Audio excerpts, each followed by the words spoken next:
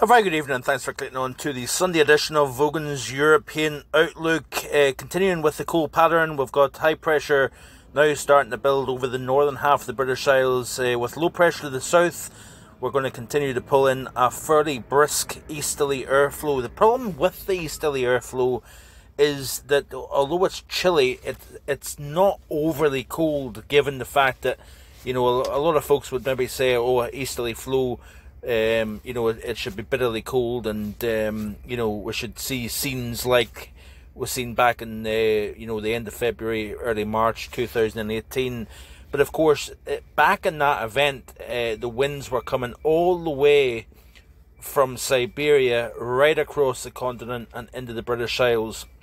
The problem this time around is the air itself is just simply, Europe isn't overly cold, and you're actually pulling air in from the southeast of Europe rather than off Siberia. Even snow cover across Europe isn't overly significant at this moment in time. But you know, let's watch this space, because I do think the effects of the sudden stratospheric warming that is now underway, of course, should start to respond through the troposphere and down into the final 18,000 feet of the atmosphere as we go towards the middle part of the month. Like I've said before, I think on the video and also on Twitter, let's just be careful not to rush the cold in, because there is the lag. We do have the coupling between the stratosphere and the troposphere. The modelling is pretty firm in that now, so we should see a response. And you know, hopefully the stratospheric warming that we do see will build over the pole. It already has done that, but if and when the split occurs with the polar vortex, you want a piece on the North American side and you want a piece on the European side of the Atlantic, with blocking over the North Atlantic and Greenland here. The U wind, the mean zonal wind, is expected to reverse to an easterly as opposed to a westerly. We're already starting to see that as we go through the various layers of both stratosphere and troposphere. We're starting to see the winds starting to change direction here, which is always a good sign. But you know, in order for you to build a cold pattern following a sudden stratospheric warming, you typically want to see a mass of bitterly cold air start to develop over Scandinavia and over Eastern Europe, and with high pressure over the North Atlantic extending over the top into the northern part of Scandinavia. That, in a sense, is what happens. That is the grabber of that bitterly cold pool of air that develops over Eastern Europe, that then starts to pull it, retrograde it westwards across the continent and into the UK. And you also want to lay down the snow cover. By doing that, you're actually modifying the air mass less out of the source region. The source region being Russia.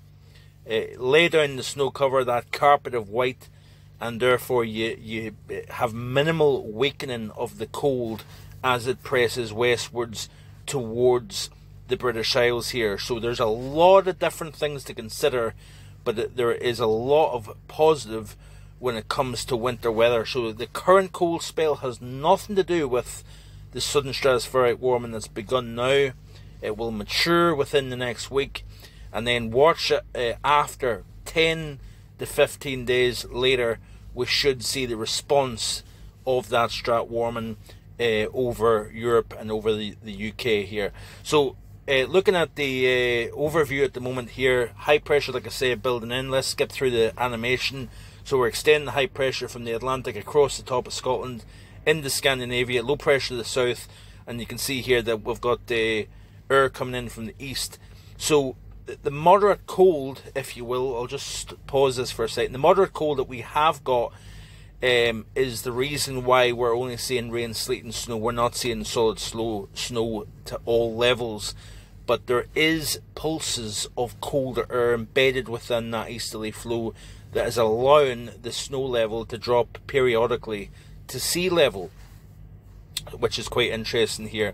But we're going to continue over the next few days, taking us into the middle part of the upcoming work week, we're going to see the easterly winds continuing to pile showers in to eastern Scotland, eastern England.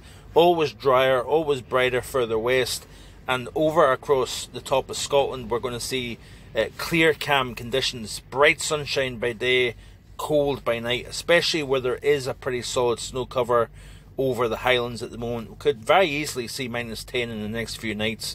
Only one occurrence of -10 so far. We got fairly close the last couple of nights, but the conditions haven't just been ideal for maximum cooling. There has been a lot of kind of cloud cover that's been suppressing the atmosphere's ability to release any residual heat during the daytime back into space. But you get clear skies, light winds, and a fairly chilly air mass in place. You drop the temperature very easily to -10, -15 degrees. So we'll pull in the easterly winds through the first half of the week. Second half of the week, we've got a frontal system that comes down, and I'll just skip back slightly. You can see the frontal system here. This is on Wednesday at 2100 hours. According to the GFS, high pressure to the west, low pressure to the east, southeast, and we've got that frontal system. It's going to bring and pull a fresh surge of bitterly cold air into the British Isles here. So even though you might think, oh, well, we're starting to get weather in off the Atlantic, in fact, it really isn't, because it's coming down from the north. It's not coming down from the east. But if we skip through the sequence here, we're going to reinforce the shot of cold. Precipitation will change mainly to snow, even to low levels here, with this fresh surge of cold air coming down. So expect, you know, the snow levels to increase here. But you always notice here these areas of low pressure are coming down from a due north direction. Why? Because we've got high pressure out over the Atlantic here, so it's basically coming down from a straight northerly direction here. But it's interesting here as we skip forward here, still messy, still unsettled, because we've got low pressure in control, but these cold areas of low pressure is going to essentially bring fresh punches of cold air in over Western Europe and over the British Isles here. So certainly the cold will continue throughout next week, and perhaps have a fresher. By the way, look at this here for next weekend. We have got some very cold air coming down, snowfall potentially to low levels here, and this is, folks, this is potentially the beginnings of that, the initial response to that sudden stratospheric warming. It isn't the main meal, so to speak. It's perhaps a mere starter of what's to come. So this, of course, date next Saturday, this is the 16th of January. So of course this would be right in line with the period beginning with the response to that strat warming, and it looks as if it could get very interesting indeed as we go forward. And of course the modelling is just simply not seeing the severe cold in some aspects, because we need to see the stratospheric warming take place in order for the model doesn't know how to handle this strat warming.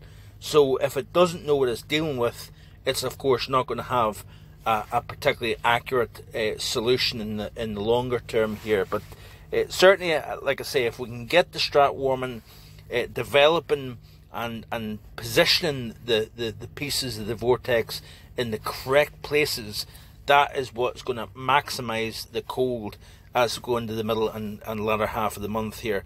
So let's have a quick look at the 850 millibar temperatures here. We'll skip back, and you can see here that we'll continue to just see the easterly airflow here coming in over the next few days here. Then we start to get a little bit of a moderate brand. Then in comes the frontal system down over the British Isles, reinforces the cold. Snow levels will drop. We've got another push of cold air coming in. You notice here we're kind of getting this hammer effect of cold Arctic air into the equation. Then at the very end of the loop, notice how the mild air kind of wraps up and north of the British Isles, and we start to see the potential of something coming in from the east here. And finally, let's have a quick look at the snow. Like I said, it's very important to see snow levels increase over Europe in order to pull in that cold air. You can see how the snow cover does extend and start to expand over Europe, especially over the British Isles here, and that would of course be an important factor and maximising the potential of cold as we go forward here. We've got a lot of winter coming up, folks, over the next few weeks here. Keep it right here on markvoneweather.com. Keep it on on YouTube, on Twitter, because there is a lot of exciting things coming up. That's it for today. Hope you have a great day. Back in the next few days with more. Bye for now.